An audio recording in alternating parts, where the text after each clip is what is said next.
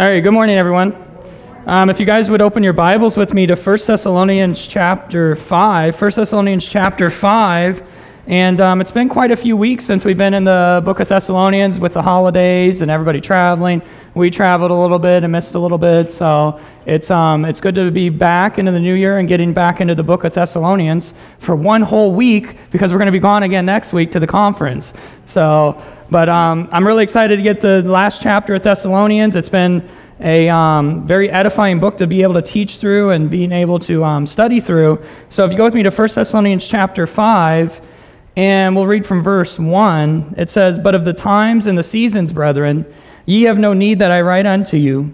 For yourselves know perfectly that the day of the Lord so cometh as a thief in the night.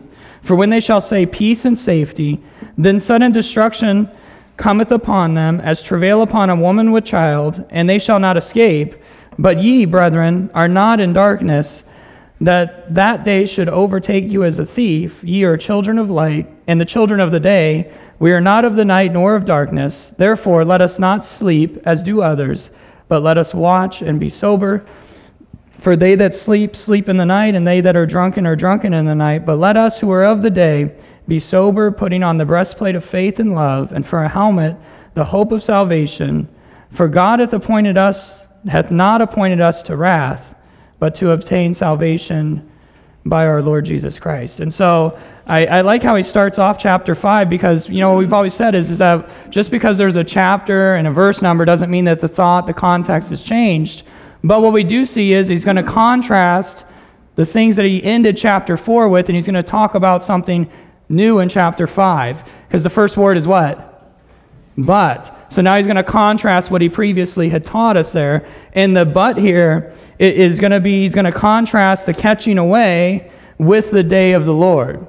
And we're going to see that here in chapter 5. So the former section that we read through dealt with the body of Christ, the new revelation that was given to us. And we talked about God's twofold purpose as we went through that passage, that God has a plan for the earth through his nation Israel, and God has a plan for us as the members of the body of Christ in heaven. And so we said that what was taught here in 1 Thessalonians 4, verse 13 through 18, is dealing with us as the body of Christ specifically, to where chapter 5 we're going to see it's going to be talking about God's program with the nation of Israel. And there's three familiar prophetic terms that's used in this verse. Look what he said of these verses here. He's going to note, we need to note the term times and seasons. We need to note that the day of the Lord, and we need to note thief in the night. And these are all prophetic terms we're going to see, and we're going to look at some verses about that. And but look at verse 1. He says, "But of the times and the seasons, brethren, ye have no need that I" what? "Write unto you." Why?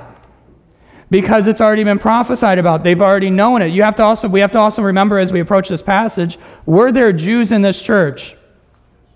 Yes. Were there Jews in the region? Yes. So would they understand and know the times and the seasons and understand some things about that? They naturally would. And so he says, "But of the times and seasons, brethren, ye have no need that I write unto you." Go with me to Acts chapter 1. Acts chapter 1. We're going to see that term here used again. In Acts chapter 1,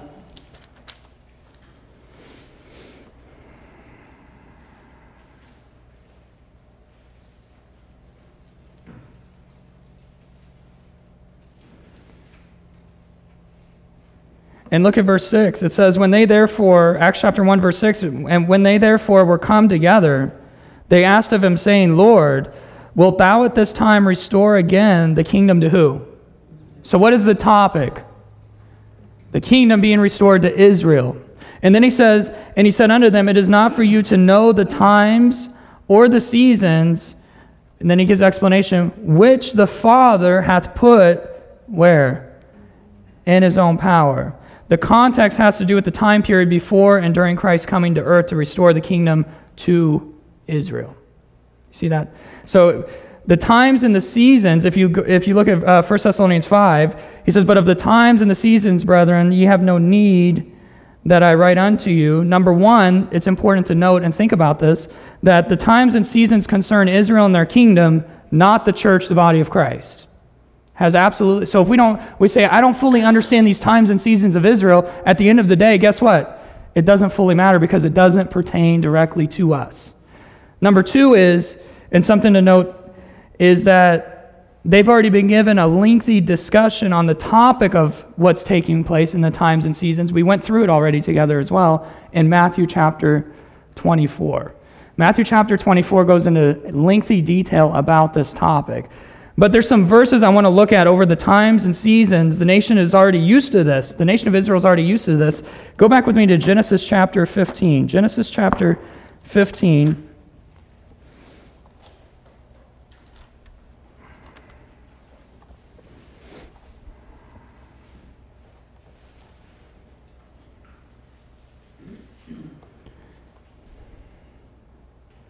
Genesis chapter 15.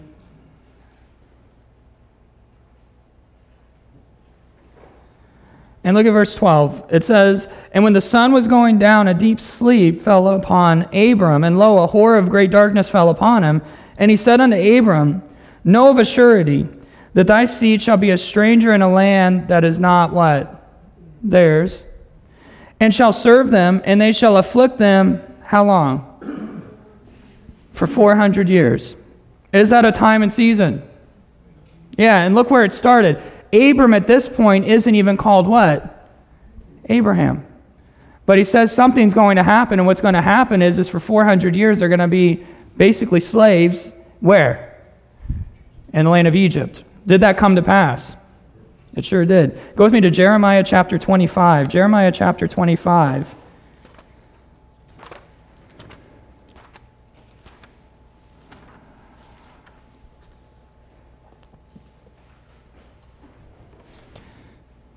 And by the way, that 400 years wasn't 400 years of all these things going well for them and going great for them, right?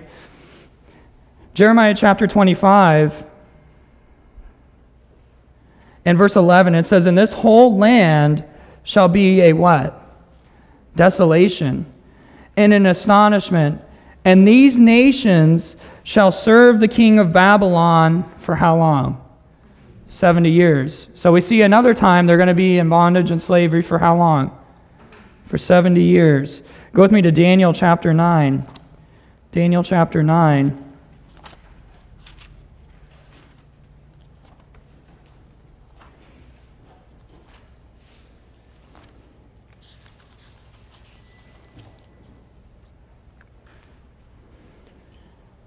We see another thing here mentioned. He says in Daniel chapter 9, in verse 24, it says, 70 weeks are determined upon thy people and upon thy holy city to finish the transgression and to make an end of sins and to make reconciliation for iniquity and to bring in everlasting righteousness and to seal up the vision and prophecy and to anoint the what?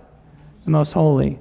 So there's some good things that's going to take place at the end of that. Was there good things? If you look at when the nation of Israel was taken into bondage for 400 years, when they went down into Egypt, there wasn't that many of them. But when after those 400 years they come out of Egypt, was there a lot of them? Yes, and then God says that he's going to bring them out of the land of Egypt. Did he do that? And he did by a mighty hand. He brings them out of the land of Egypt and brings them unto their own land. At the end of Babylon, at the end of this punishment here of what was determined on the nation of Israel, what was supposed to happen? Well, at the end of it was supposed to be, there were 69 weeks that had been accomplished. Daniel's 70th week is what we refer to as the tribulation period. That hasn't taken place yet. But that was what was supposed to take place, but was put on halt because of what happened. They rejected the Father. They called for the crucifixion of the Son. And then they stoned Stephen, which was rejection of the Holy Ghost. Immediately, God's program then ceased with the nation of Israel. And then what happened? God formed this agency, which we now refer to as the body of Christ. And so when we're reading of the times and the seasons, it's going to refer back to what it's talking about here in the book of Daniel. And that's what Paul's going to further discuss. Go back with me to 1 Thessalonians chapter 5. Verse 1 says, "But of the times and the seasons, brethren, ye have no need that I write unto you." And then verse 2 says, "For yourselves know" what? Perfectly. That term, "know perfectly," that's the only time it's used in the Bible. It's interesting. I like that term, though, because he says, you guys have a genuine understanding. You understand what's taking place. He says, "For yourselves know perfectly that the day of the Lord so cometh as what? A thief in the night. So the topic, the day of the Lord, it involves a time of persecution. It involves a time of trouble. It involves a time of chastisement for the nation of Israel and the entire earth. When you look at it, the whole earth is going to suffer. And then at the end of what we see there, the things that's taking place during the tribulation period, what we see is a return of Jesus Christ himself physically to the earth. And we already covered before that when the Lord comes and we're caught up to be with him, does he actually physically come to the earth?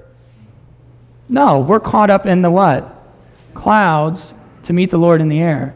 But at the end of tribulation, does he physically come to the earth? He sure does. Why? Because he's coming to establish his kingdom.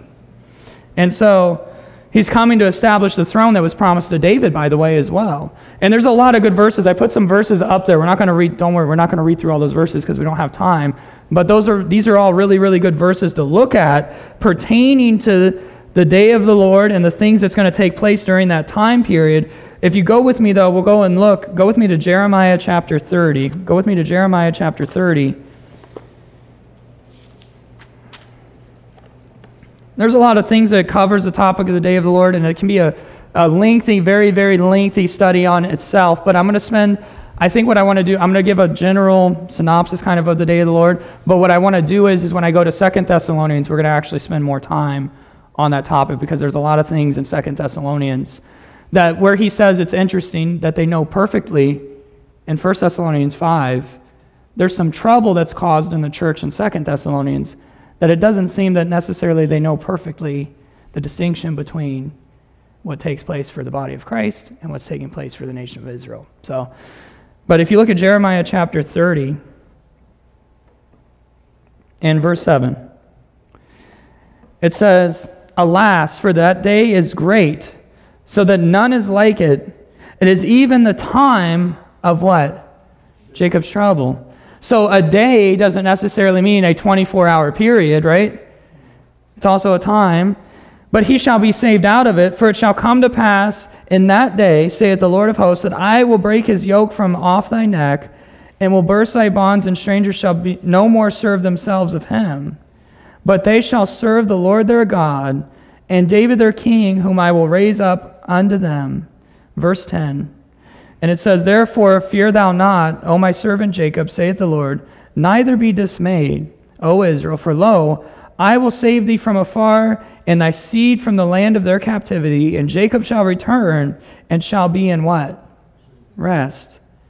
"And be quiet, and none shall make him afraid. For I am" what? Man, what wonderful promises, by the way, when you read that. He says, "For I am with thee, saith the Lord, to save thee. Though I make a full end of all nations whither I have scattered thee, yet will I not make a full end of thee. But I will correct thee in measure, and will not leave thee altogether." What? So is there punishment? Yes. But at the end of that punishment is there reward. Well, God's going to fulfill his promise to his people, is what he's going to do. If you go with me to the book of Zephaniah, oh, where is that at? You guys would be so ashamed that there is kids at our summer camp that can find that book. But how do they do it? By luck and by speed tabs. Lots of speed tabs. You see these kids, they come, they don't have speed tabs. Halfway through the week, guess what they have? They've got speed tabs in their Bible. I say, well, what are those? Well, so I can find it faster. They don't have a phone, so at least they're using a Bible. Zephaniah chapter 1. You guys should all know where that is, by the way. Can't believe it. Zephaniah chapter 1 and verse 7. It says, "Hold thy peace at the presence of the Lord God, for the day of the Lord is" what? At hand. "For the Lord hath prepared a sacrifice, he hath bid his guest. And it shall come to pass in the day of the Lord's sacrifice that I will punish the princes and the king's children, and all such as are clothed with strange apparel. In the same day also will I punish all those that leap on the threshold, which fill their masters' houses with violence and deceit. And it shall come to pass in that day, saith the Lord, that there shall be the noise of a cry from the fish gate, and a howling from the second, and a great crashing from the hills. Howl, ye inhabitants of Maktesh, for all the merchant people are cut down, all they that bear silver are what? Cut off. And it shall come to pass at that time, that I will search Jerusalem with candles and punish the men that are settled on their lees, and say in their heart, the Lord will not do good, neither will he do evil. Therefore their goods shall become a booty, and their houses a desolation. They shall also build houses, but not inhabit them, and they shall plant vineyards, but not drink the wine thereof. And then verse 14, the great day of the Lord is what? Near. It is near, and hasteth greatly, even the voice of the day of the Lord. The mighty man shall cry there bitterly. That day is what? A day of what? Wrath. Paul tells us that we are what? Saved from the wrath to come. But what is that day? A day of wrath. Are we going to live through the tribulation period? No. Why? Because that day is what? A day of wrath. And he says, that day is a day of wrath, a day of trouble and distress, a day of wasteness and desolation, a day of darkness and gloominess, a day of clouds and thick darkness. You know, when I think about that, I'm the type of person when it's cloudy outside and rainy, I'm not very motivated to do much. You know, and when it's like that, you just feel down. You don't want to, you know, they've done studies on that too. You know, places that it's like that for most of the year, the people that live in those cities are usually depressed and aren't motivated to do things. And that's why everybody wants to move to Florida. It's because it's sunny and it's nice and people get motivated to do things, right? But when you think about all these things that are taking place, distress, trouble, wasteness, desolation, we think we live in a bad time now. But then you start reading what's going to take place during this time period, and you're like, man, am I glad I don't have to live through that. And he says, in verse 16, a day of the trumpet and alarm against the fenced cities and against the high towers. Verse 17, and I will bring distress upon men, that they shall walk like blind men, because they have sinned against the Lord, and their blood shall be poured out as dust, and their flesh as the dung. Neither their silver nor their gold shall be able to what? I like that, because everybody thinks that if they have money and wealth, it can get them out of all their problems in life. But in the day of the Lord, in the day of wrath, it's not going to help. And he says, neither shall their silver nor their gold shall be able to deliver them in the day of the Lord's wrath, but the whole land shall be devoured by the fire of his jealousy, for he shall make even a speedy riddance of all them that dwell in the land. We should praise God we are not going to be there for that. Because I don't want to be a part of that day. And so Paul, when he says in 1 Thessalonians chapter 5, if you go back there with me, and if you go to the book of Joel and Isaiah, and there's so many other passages, Ezekiel, and you read through those passages, it's like, whoa, all the details, the descriptions, what's taking place during that time, it's not a good time. And so he says here in 1 Thessalonians chapter 5, verse 2, he says, for yourselves know perfectly that the day of the Lord so cometh as a what? A thief in the night. We're going to discuss that in the next verse. If you go to verse 3, he says, for when they shall say, peace and safety. Isn't that something everybody wants? Yeah, people want peace, they want safety, they want a place they feel secure. Then sudden destruction cometh upon them, as travail upon a woman with child, and they shall not, what? Escape. There is not an escape there. You know, I was thinking about this verse this week. We're starting to plan already. I can't believe it. It's already time to start planning for the summer camp. And there's a verse. If you go with me to 1 Corinthians chapter 10. And verse 13. He says, there hath no temptation taken you, but such as is common to man. But God is faithful, who will not suffer you to be tempted above that you are able, but will with the temptation also make a way to what? Escape. So there's a way, there's an end to it. But here, there's no what? According to that, you're not escaping it. It's interesting to think about that. So he says, for when they shall say peace and safety and sudden destruction shall cometh upon them, and travail upon a woman with child, they shall not escape.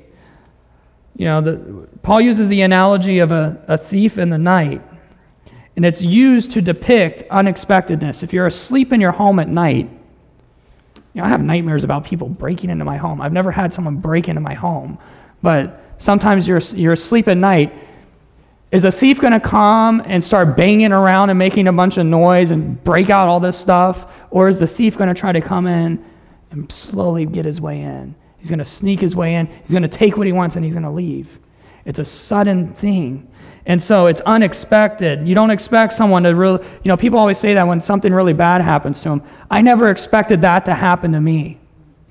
When Israel thinks that they have secured peace and safety, and by the way, they think they've secured peace and safety by virtue of a covenant that was engineered by the Antichrist, destruction is going to come upon them.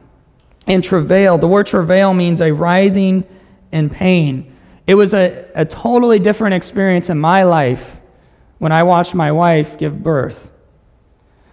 I've never thought someone could sustain so much pain, because the people told us they thought she was going to have the baby really quick, everything was progressing, going well, and then she was in labor. She was in labor for like over 24 hours at that point by the time we actually had the baby.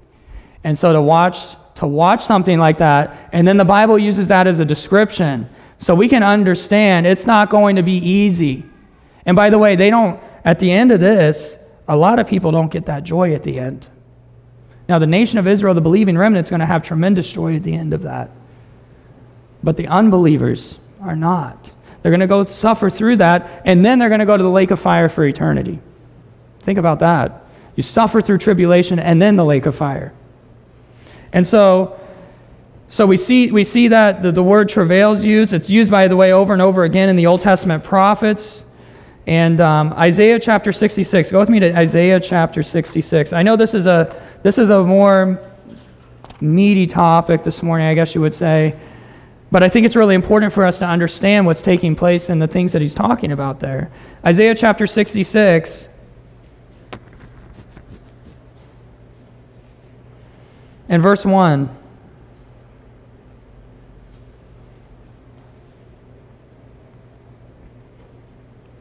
It says, "Thus saith the Lord, the heaven is my throne, and the earth is my footstool. Where is the house that he built unto me, and where is the place of my rest? For all those things hath mine hand had made, and all those things that have been, saith the Lord. But to this man will I look, even to him that is poor and of a contrite spirit, and trembleth at my word. He that killeth an ox is as if he slew a man. He that sacrificeth a lamb as if he cut off a dog's neck. He that offereth an oblation as if he have offered swine's blood. He that burneth incense as if he have blessed an idol. Yea, they have chosen their own ways, and their soul delighteth where?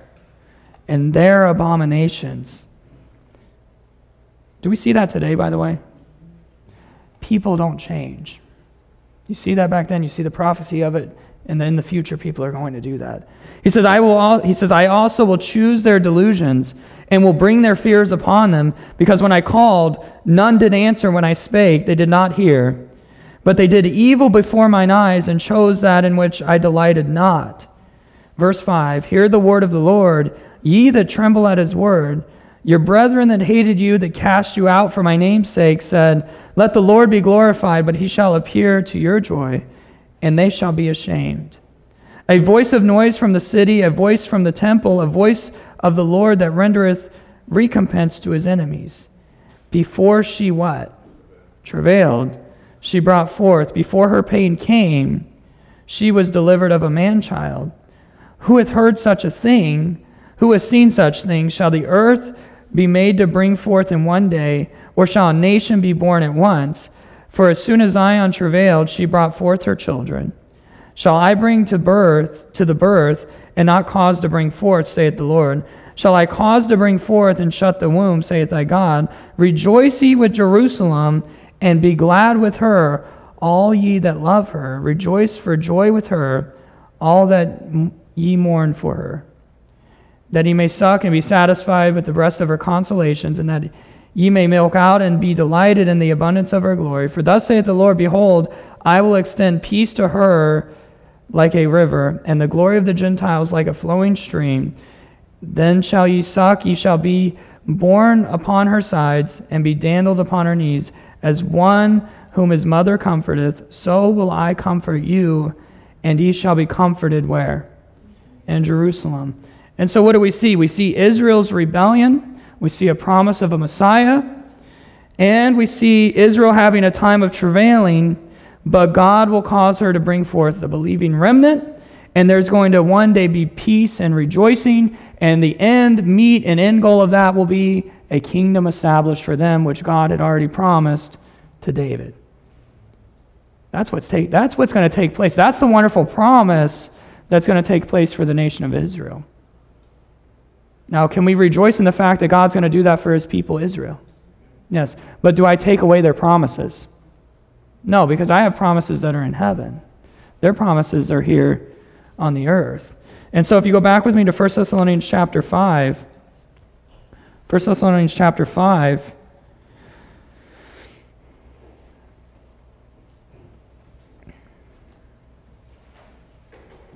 and by the way, I don't think that the day of the Lord is just when he comes back to the earth at the end of tribulation.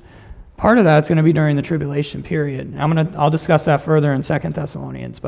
And I think we've discussed that a little bit in detail as we were discussing some of the other things here in 1 Thessalonians. And so when he says here in verse 3, 1 Thessalonians 5, verse 3, he says, "For when they shall say, peace and safety, then sudden destruction cometh upon them as travail upon a woman with child, and they shall not escape." Something to think about, the word day in the Bible, and we touched on it before, does not always refer to a literal 24-hour period. We have to look at the context of what's taking place. And so the day of the Lord is not a 24-hour period. The day of Christ, which we've distinguished, is different from the day of the Lord. It overlaps in some areas, but it's not the same thing. The day of Christ deals with us as the body of Christ. The day of the Lord deals with the nation of Israel, which was promised about. Is the day of Christ one day? No, I don't think it is. It covers a period of time. And so, if you go to Jeremiah chapter 30, go with me. We're going to look at just 3 verses about that. Jeremiah chapter 30. Go with me to Jeremiah chapter 30. We read this verse earlier.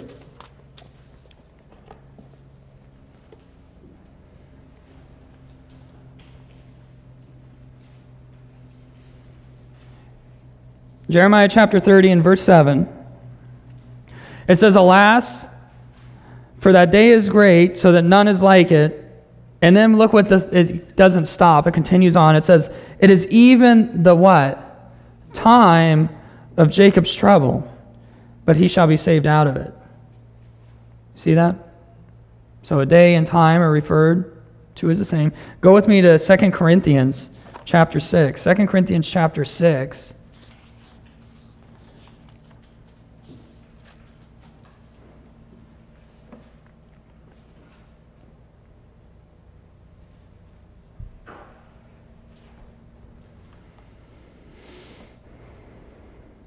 Verse 1 and 2, 2 Corinthians 6, and verse 1 and 2, he says, "We then as workers together with him, beseech you also that ye receive not the grace of God in vain, for he saith, I have heard thee in a time," what? "Accepted. And in the day of salvation have I secured thee. Behold, now is the accepted time. Behold, now is" what? "The day of salvation." Would you say that time and day is interchangeable in that verse? You'd have to, because it's using both in that verse. And so it's not referring to a specific, all right, for 24 hours it's going to be the day of salvation. It's a time period that we see there. Go with me to Hebrews chapter 3.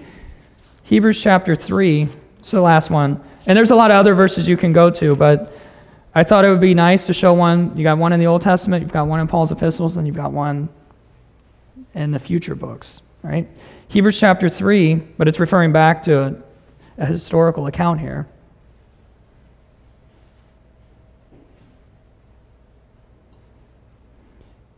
In verse 7 and 8 it says, "Wherefore as the Holy Ghost saith, today, if you will hear his voice, harden not your hearts as in the provocation, in the day of temptation," where? "In the wilderness, when your fathers tempted me, proved me, and saw my works." How long? 40 years. So that day there is referred to how long? 40 years. So it's just interesting to think about when we read that term day, it's not necessarily always going to be a 24-hour period. But now, sometimes if it does say a day, it does mean a day. So just as we do with the rest of our Bible studies, we need to always take the Bible in proper context. Read it in its context. Study it in its context. The day of the Lord is the time which the Lord Jesus Christ is going to unleash judgment, and it's a time that he's going to establish peace and a kingdom on earth. If we're going to sum up the day of the Lord. There's a lot of details in there that we're not talking about, but if we're going to sum it up, that would be the summing it up. If you go back with me to 1 Thessalonians chapter 5, I like what he does here now. So chapter 5 started with the word but. And he contrasted what took place, what he mentioned before, and what's different between Israel. Now look what he does. In verse 3 and 4, he says, "For when they shall say peace and safety, then sudden destruction cometh upon them as travail upon a woman with child, and they shall not escape." What's the next word? But. So he's given us a description of what's taking place for Israel. Now guess what he's going to do? He's now going to contrast it back. What does that information mean to me? How does that apply to me? I like to know when I read something and study something, how's that going to affect me? How's it going to help me accomplish something? And so he says, "But ye, brethren, are not in" what? Darkness. That day should overtake you as a what? Thief. You see that? So what is that time period he just referred to it as? He just called that darkness. You see that? During that time, it's not a time of light. Because he's going to contrast it in the next verse. In verse 5, he says, "Ye are all the what? Children of light." You see that? As members of the body of Christ, and this time period of grace and this day of grace, we are waiting to be caught up with the Lord Jesus Christ. Look at 1 Thessalonians 4. In verse 15, he says, "For this we say unto you by the word of the Lord, that we which are alive and remain unto the coming of the Lord shall not prevent them which are asleep. For the Lord himself shall descend from heaven with a shout, with the voice of the archangel, and with the trump of God, and the dead in Christ shall rise first. Then we which are alive and remain shall be" what? Caught up. That's important to note, isn't it? Well, where? Caught up together with them, the ones that were dead in Christ, that's been raised, to meet the Lord where? In the air. And so shall we ever be with who? The Lord. So the Lord never physically comes back. We're caught up where? With them, the dead in Christ that's died. We meet the Lord in the air. And then where are we going to be? Heaven. Then what's taking place? The tribulation period on earth. But where are we? In heaven. Why? Because we're saved from the wrath to come. Because we're not in darkness. Because we're the children of light.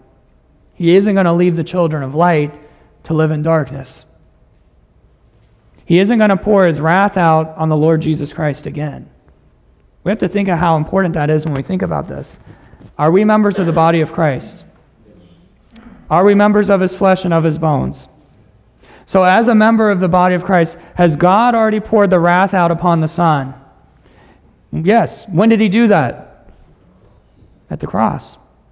So if the Father's already poured out the wrath upon the Son at the cross, we have been identified as ones of the members of the body of Christ.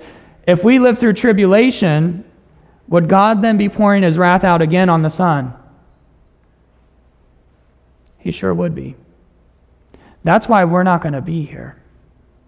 That's why we cannot be here, because it would be going against, God would be a liar if that would happen.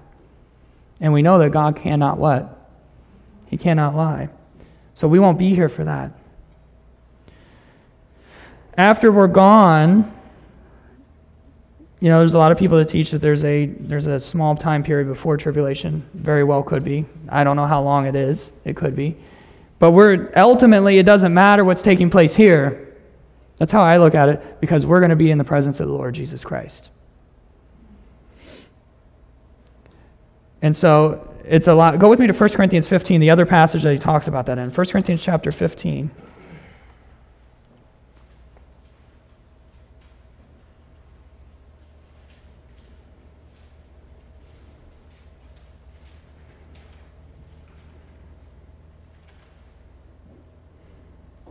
In verse 51, he says, "Behold, I show you a mystery.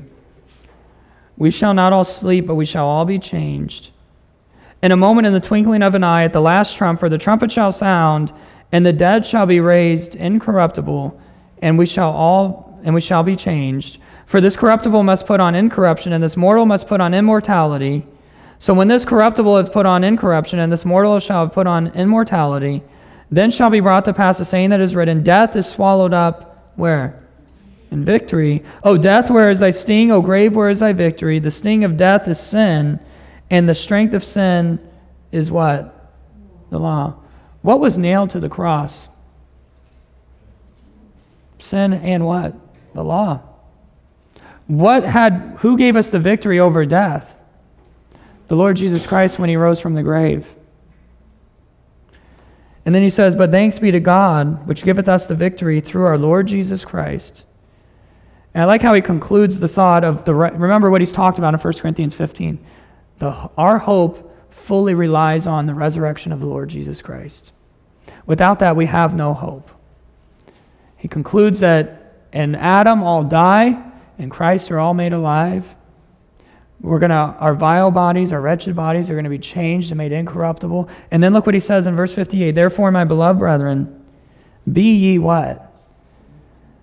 You know why he's instructing them to do that? Because there was a lot of people in this church that wasn't steadfast.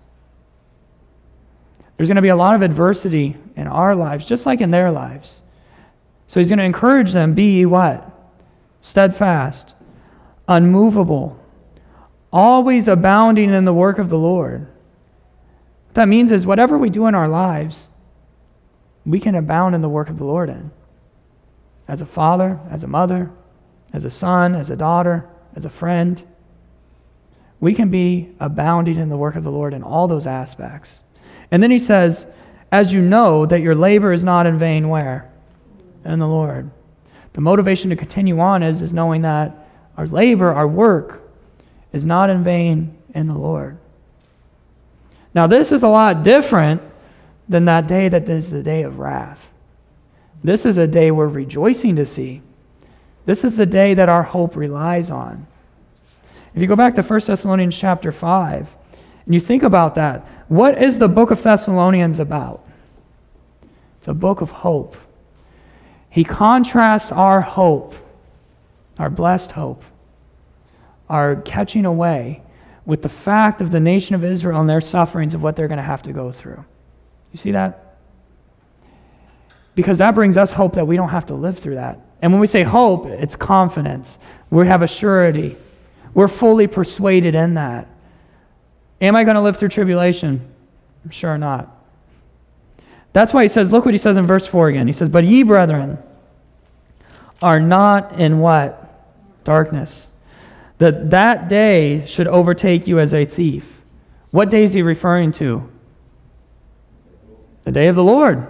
That's what he's referring to there. That day is not going to overtake us. The word overtake means to take eagerly, to seize, to possess. The day of the Lord will not overtake us as a thief because Christ, who is our life, is going to deliver us from that. That brings joy. That brings hope. You know, we live in a world that is joyless. We live in a world that's without peace. We live in a world that's without hope. But the Word of God brings us all of those things. And the world we live in, the reality of the world we live in is not going to get and turn into a better place. It's going to get worse and worse. But that's why it's our job to realize, you know what? We're not in the darkness. We're in the light. We're in the sun. Go with me to Ephesians chapter 5. Ephesians chapter 5.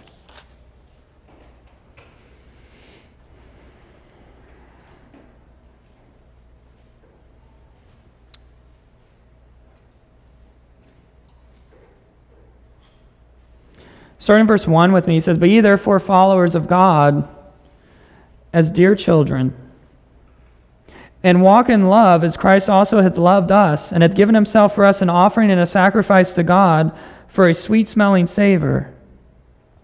But fornication and all uncleanness or covetousness, let it not be once named amongst you as becometh saints. Neither filthiness, nor foolish talking, nor jesting, which are not convenient, but rather," what should we be doing? Giving of thanks. The world does the opposite of that, by the way. He says, "For this ye know, that no whoremonger, nor unclean person, nor covetous man who is an idolater, hath any inheritance in the kingdom of Christ and of God. Let no man deceive you with vain words, for because of these things cometh the wrath of God upon" who? The children of disobedience. Then he says in verse 7, "Be not ye therefore partakers," where? With them. So why is he saying that? He's telling us that the things that the world does, the wrath of God is going to be poured out upon the children of disobedience. They're in darkness. Why are we going to participate with that then? And then he brings this up. He says, "For," further explanation here, he says, "For ye were sometimes" what? Darkness. We were that. He says, "But now are ye" what? "Light in the Lord. Walk as" who? Children of light. We are light in the Lord. We are the children of light. So is God going to leave us who are light in the Lord and the children of light to live through darkness? Not that darkness. But is the world still dark today? It sure is. And so what he tells us there is we shouldn't, and that's what he's going to start bringing up. If you go back to 1 Thessalonians 5, what he's going to start doing is he's going to take the things of talking about that, the wrath of God, how it's going to be poured out, the day of the Lord, how it's a time of darkness, and he's going to talk about, guess what, guys? We aren't going to be there for that, but we need to wake up and live as the children of light. Walk as the children of light. Live out the identity that God has given us. Look what he says. He says, in verse 4, "But ye, brethren, are not in darkness, that day should overtake you as a thief." We don't have to live in fear of that. We can live in confidence that we're not going to live in that. Then he says in verse 5, "Ye are all the children of light, and the children of the day. We are not of the night, nor of" what? Darkness. Same thing he's telling the Ephesians, by the way, in chapter 5, Ephesians 5. He says in verse 6, "Therefore let us not" what? Sleep. "As do" what? Others. "But let us watch and be sober, for they that sleep, sleep in the night, and they that are drunken in the night. But let us who are of the day be sober." And then look what he says. "Putting on the breastplate of faith and love, and for a helmet the hope of salvation. For God hath not appointed us to" what? See what he did? He talked about our catching away our hope, showed the nation of Israel in the day of wrath and the times and the seasons and the travail they're going to go through. And then he reminds us in verse 9, "For God hath not appointed us to" what? Wrath, "but to obtain salvation by our Lord Jesus Christ, who died for us, that whether we wake or sleep, we should live together" where? With him. You see how chapter 4 verse 18 isn't the conclusion of that thought? We have to take it in context. The things that we learn in chapter 4 have carried over to chapter 5. And what's that theme? We have comfort, we have hope. The conclusion of the book is also going to be, we have comfort, we have hope. And by the way, the one that called us is faithful. Look at that in chapter 5 verse 24. He says, "Faithful is he that calleth you, who also will" what? Do it. You see that connection? Everything gets connected back to the Lord Jesus Christ, who is our blessed hope, our Savior, our God. And I like what he says in verse 11, "Wherefore, comfort yourselves" how? Together. "And edify one another, even as also ye do." You see that? You guys are doing it. Continue in that. Keep going on with the work. Getting on with the work. Are we going to live through the day of the Lord? Trick question. Yes, but I'm going to be in heaven, right? No, we aren't going to be a part of that. we're saved from that wrath. Amen? Let's give thanks. Father, thank you for us being able to study your word and being able to come here together to be able to learn about you and to grow together and to edify one another. Thank you for the life that we have in the Lord Jesus Christ and the hope of his coming, and that it could be at any moment, today, tomorrow, 10 years from now. But as long as we're here, may we stand fast in the faith and share this word with others, that they may also be saved and have the hope that we have in a world that's full of hopelessness. Thank you for the life we have in the Lord Jesus Christ and the love that's been displayed to us. And it's in his name we pray. Amen.